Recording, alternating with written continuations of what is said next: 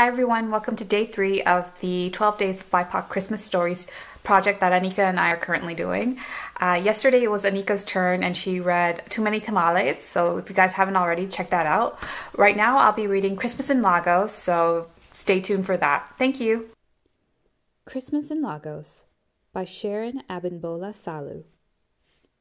In from the Sahara Desert and into Ranti's room.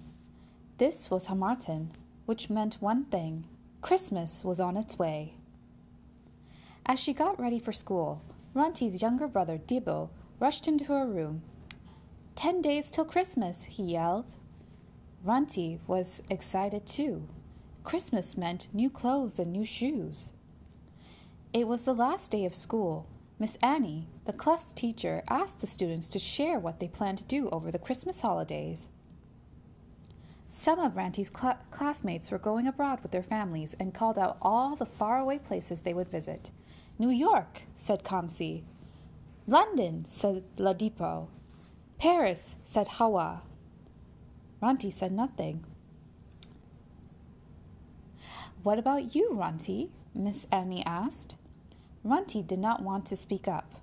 She imagined her classmates going ice skating, building frosty snowmen, eating tasty chocolates and taking fancy pictures.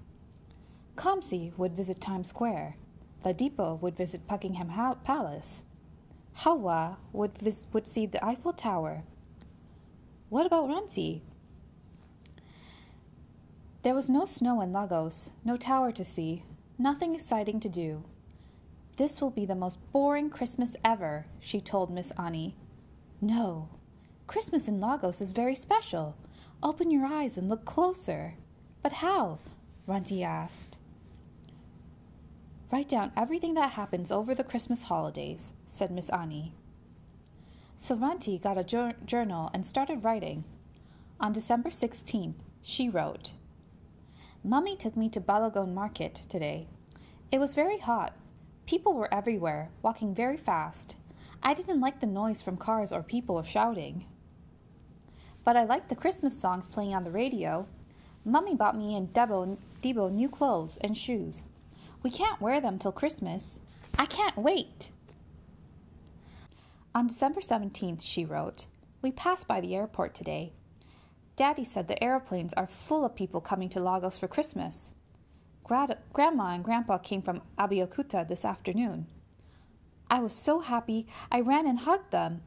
They will be spending Christmas with us. Grandma said I looked taller. I told her I've been eating lots of beans.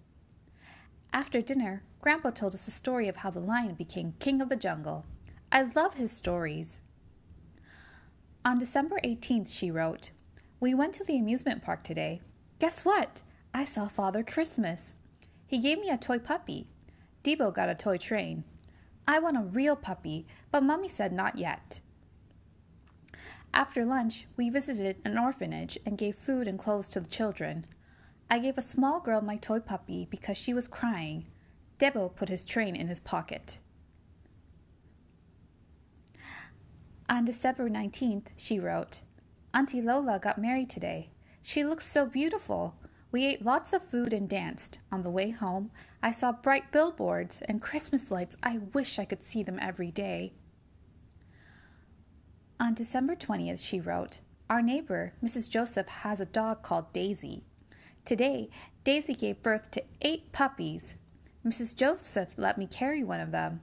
It licked my face. Mummy says I take good care of Debo. I'm sure I could take care of a puppy too.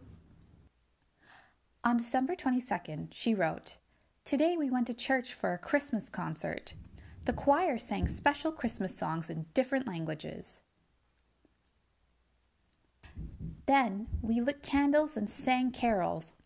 Finally, they lit a huge Christmas tree. I loved it. Finally, Christmas Day came. The sounds of banger and fireworks filled the air. Everyone was excited. Christmas was here at last. Ranti wore her new dress and shoes. Then she twirled and twirled and twirled until she felt dizzy. She loved her new outfit. It made her feel special. The whole family went to church that morning. "We celebrate the birth of Jesus today," said the pastor. "God gave us Jesus, his best gift to mankind because he loves us. Spread love and joy this season." Ranti wrapped her arms around her family and whispered, "I love you." "We love you too," they chorused. After church, they went home and celebrated Christmas with plates piled high with jollof rice, fried plantains, chicken, suya, and other goodies. Throughout the day, people came to visit. Everyone had something to eat and drink. They wished each other Merry Christmas and Happy New Year in advance. Just before sunset, Mrs. Joseph arrived. In her arms, she carried a little puppy. "This is for you, Ranti," she said. "A real puppy? Thank you, Ma," Ranti squealed. To the puppy, she whispered, "I think I'll call you Tickles." He yelped. Before going to bed, Ranti wrote in her diary, December 25th. Today was the best Christmas ever. I wore my new dress and shoes and ate lots of food. Guess what?